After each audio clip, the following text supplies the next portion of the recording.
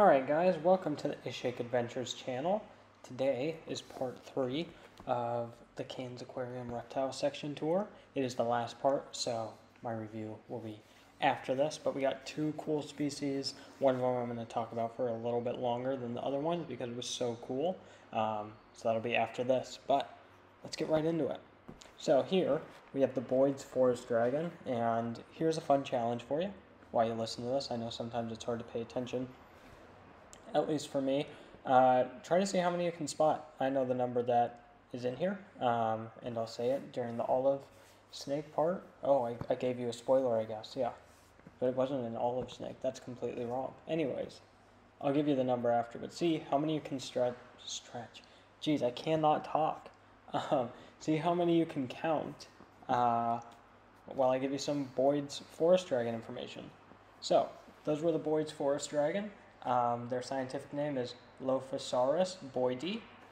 They are a diurnal species, and they are native to the rainforests in northern Queensland, and they are arboreal. Now, these guys are really cool. I don't know if you've watched some of our other videos. I don't remember the title of it, but I found one in the wild. I don't know if I got it on camera, but when I went to catch it, what they do is they run up the trees way faster than you would think they should, and they go around the tree as they're running up. So you can't just jump up and grab them because they're constantly moving in a circular direction up the tree, kind of like a spiral staircase, but they go up it so fast before you can even sort of react. You have to be super, super quick, or just super confident and go and catch them.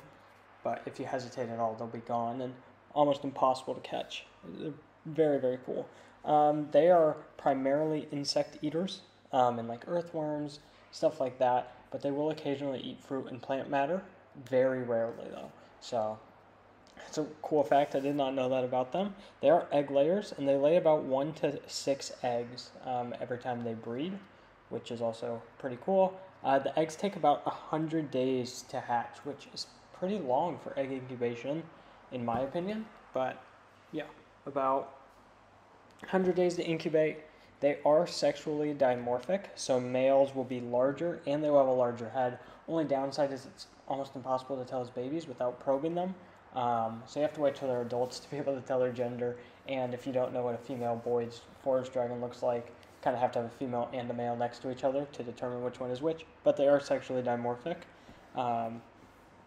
And the last cool fact I have on these guys is that they do not bask. They rely on air temp. They don't go up and bask in the sun. They rely on what the rainforest is. Now, most reptiles will bask in the sun. They purely rely on air temperature, which is pretty cool. All right, next. I'm super excited about this. I can't believe we got to see it. This is an olive sea snake. So not an olive snake, not an olive python. It is an olive sea snake. And this video is one of my favorites by far. Just watching how elegantly it swims was awesome. And I have never seen a sea snake anywhere, ever. I've always wanted to, never seen one. Can't wait till I see one in the wild. It has to happen before I die. So it was amazing walking around the corner, and I immediately knew it was a sea snake, and I'm going to talk about them because they're freaking awesome. The scientific name is Aphysaurus levis. They are an elapid snake, and they are highly venomous. Sea snakes have to be highly venomous because they hunt fish in the ocean. So their venom has to be super potent, or else they'll bite the fish will freak out, and fish can swim super fast. And so by the time the venom takes effect, if it's not as potent, that fish will be too far gone to even chase. Another animal will have eaten it, and the snake will never get to eat. So it has such potent venom, so it can immediately kill this fish. Now, a lot of people think a banded sea crate is the most venomous snake in the world, and that's again a sea snake. It's actually the inland taipan. It's being debated right now. It's the inland taipan, but yeah, if something's that high up on the list, it's extremely deadly. This is not the banded sea crate. This is an olive sea snake, but it's still extremely highly venomous, and there have been recorded fatalities from it. Another thing that's kind of weird is they will approach scuba divers. You don't need to be scared at all. They are a nocturnal animal. They come out during the day purely to breathe. So they don't have gills or anything. They spend their lives in the ocean. They even breed in the ocean. If you see an olive sea snake on land, it is because it is injured. And I'll talk about the land stuff a little bit later. But what was I saying? During the day, they hide. They only come out to grab a breath of air. And they can hold their breath for up to 2 hours. And they can dive down to 230 feet or 70 meters, although they kind of stay around 35 meters. I don't know the feet to that. I don't want to do that math right now. But yeah, they'll come up for air during the day. At night, they go out and hunt.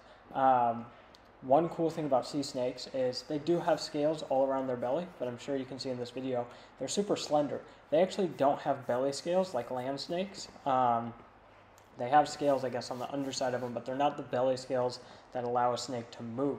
So when they're on land, they do not move well. They don't even really move at all. So if you find a sea snake on land, any species, it's stuck there. It is stranded. It's going to wait for the tide to come in and take it out, and it is probably injured. That is the only reason most sea snakes will come to shore.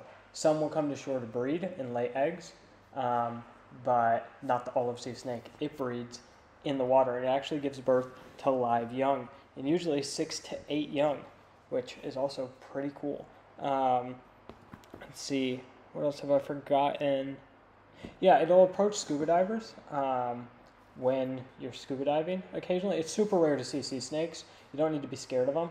They approach scuba divers in an inquisitive way, not an aggressive way. So if you're ever scuba diving, you see an olive sea snake or any sea snake, bask in the beauty of that situation as long as you can, but don't make any super sudden movements. Don't try to scare the snake. Don't go extremely close to the snake.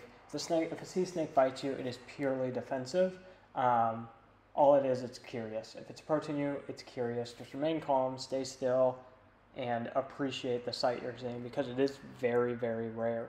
Olive sea snakes grow to 6 feet or 2 meters long, so it's a pretty decently sized snake, bigger than most people. Trying to see if there's anything I missed. I do have notes here. I don't think I have. I just think sea snakes are awesome, and I cannot wait till the day I see one in the wild. Now we'll go on to my review. So this is the first reptile section on the channel. So I don't have a ton to base this on, and of course, while I was there, I couldn't remember any of the other reptile displays. So this is number 1, and I'm going to rate it a score of 7 out of 10. Wanted to go 6, but I feel like that's just a little bit too low for that sea snake, so it's 7. The reason I gave it a 7 is variety of animals. They had a ton of them, but nothing super, super crazy besides the sea snake, in my opinion. They had some they had some cool monitors, but not a ton of venomous snakes. And I kind of like, in a reptile section, I want to see all the non-venomous stuff, and I want to see the really venomous stuff as well. So that's just a nitpicky part. One thing I did notice is their glass was a little foggy and hard to see through. I don't know if you could tell from some of these videos. So I knocked it down a little bit there just for enclosure cleanliness. The enclosures were fine. I just would prefer if they were a little cleaner for a reptile section. Again, that's just nitpicking. And then the last thing I will say is I do think the olive sea snake's enclosure was a little too small. Not even a little too small. I think it was way too small. I think that thing should be in a way bigger enclosure. But other than that, I did love their reptile section. I'm not going to say anything else bad about it. I think you should go check it out. There are some incredible reptiles there. Incredible reptiles. They have some nice enclosures. You'll still be able to see some cool stuff. And you're in an aquarium, so you'll be able to see some amazing fish. Some of these fish tanks were incredible. They have this huge wall fish tank. You'll have to check out Peyton's video of these aquarium tours of like the fish side, but they were incredible. The reptile section did not disappoint, and since it is the first one, I am giving it a 7 out of 10. Don't want to go too high, don't want to go too low. I'll have to go back in a year sometime and compare it again. Maybe give it a higher score, see if it got any new animals. But I also did not show every single enclosure and every single animal. I showed a decent amount, but you will want to go check out the reptile section, the Cairns Aquarium. It is worth it. I'm actually going back to the States in June and July, planning on checking out some zoos and aquariums, and I will definitely be reviewing those, getting a ton of footage, and so we'll have something kind of to base our measurements on, like a ranking system on. But as of now, this is a 7 out of 10. Still successful in my book. 70% or higher, I think, is a good score. Wasn't awful. Was not the 100% best reptile display have seen. But again, we'll compare it to other things because I don't remember the Denver Aquarium, the Denver Zoo, I do remember the Colorado Springs reptile section a little bit. Can't wait to rank that one. And then trying to think if there's anything else. Maybe I'll go to a gator park. I don't know for sure. But thank you guys for watching. If you watched all 3 parts, great. Go check out the Cairns Aquarium if you're in Cairns. It is worth it. I'll see you in the next video.